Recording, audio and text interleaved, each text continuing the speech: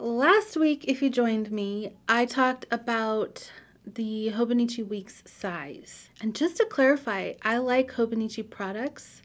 I just am not into that size. That's not my cup of tea. But totally respect anyone whose cup of tea it is. I'm not here to like wage war. So this week I want to talk to you about the pocket size, and this would be this one right here. So this size has gained popularity recently. It used to be kind of not very popular, but now it's just kind of like everybody has to have them. I know Sam Plans here on YouTube has got quite the collection going, so if you really want to see and hear a customer's point of view, go check out some of her videos, because I'm pretty sure her mission is to get one of every leather we've ever had. So, yeah. But okay, so about this size, let me tell you how big it is, and then I'll get into telling you what I use it for and what I like and don't like about it. So it is 5.5 by 3.5, but I'm going to measure it just to make sure, because, you know, the inserts, yes, are 5.5 by 3.5. This size I've actually used off and on over the years, like for more than a week. It's not a size that I reach for automatically, but I actually really like this size. And I'll tell you what I use it for. So when I'm on the phone and I need to jot down a note, I have a little book in here, and these are literally phone notes. Okay, so this is actually a quote. It says, "I never had to unscrew another woman's light bulb in order to shine." So I liked that quote. I don't know who made it though. It wasn't me. So just disclaimer, but I really liked that quote, so I wrote it down in there. So it's kind of like just a little catch-all. If I'm on the phone, I need to jot down a phone number, I put it in that one. In case you're wondering, that insert is by Yellow Paper House for Studio Calico, and it's just basically a bunch of different colors. It's got a bunch of bright colors in it. It's very happy. It's nice to look at. I especially like to use that kind of colored paper exactly for that kind of thing, because if I'm using a certain color paper and I write a note on it, I will remember, oh yeah, it was the yellow piece of paper, and I'll look for that piece of paper and then I find the note. So it's, for me, it makes it really easy. I like that. So I actually really like this for to-do lists, and my first page is like, it's one of my stickers, and it says, "Let's do this." I think for a to-do list, it's perfect size, because one page is usually perfect for one day for me, and I don't need to write an entire sentence across the page. I just need to write 2 or 3 words, and it's great, ready to go, no problems. So I really like it for to-do lists. I don't like to bullet journal in here, but my to-do lists kind of look like bullet journaling, but it's not really the same thing because it's literally just a list. Here's an example. So that would be kind of an example.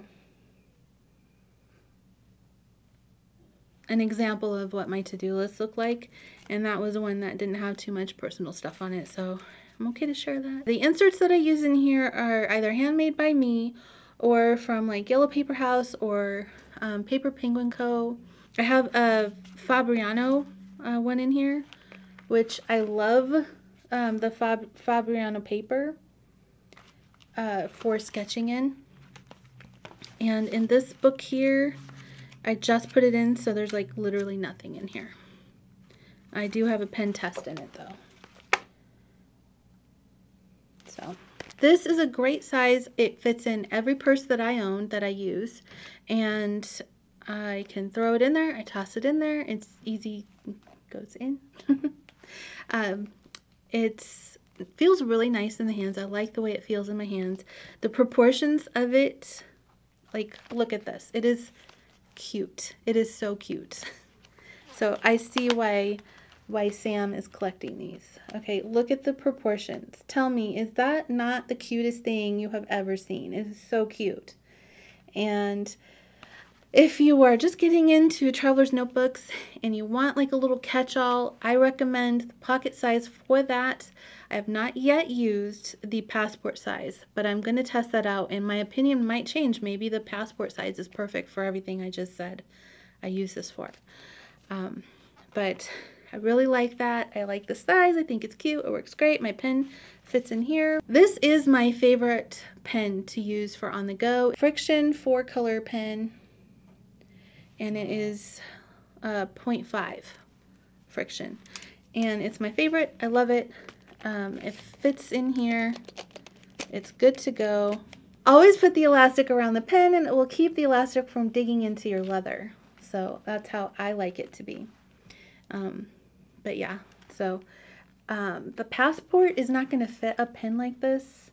So we'll see how it goes. I'm like all stressed out about using a Passport for a week. Like, no, I don't want to do it. But I do really like this size. I actually have, I don't know, maybe 5 or 6 different ones sitting in my shelf that I could go use at any time. This is a Mockingbird in the color Nightingale.